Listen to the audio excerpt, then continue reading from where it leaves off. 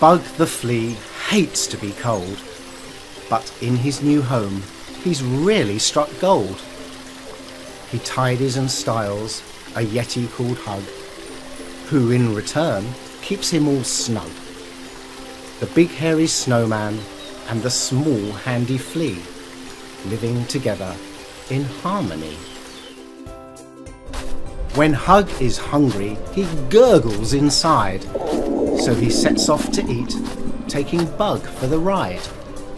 They go down the mountain, where the snow is less deep, and it's a little bit warmer, a little less steep. Here, leopards and bears and more can be found, but there is also danger on this lower ground.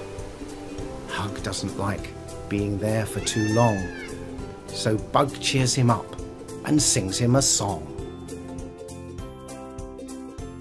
Hugg and Bugg, The Comb, by Ian Brown and Owen Clark.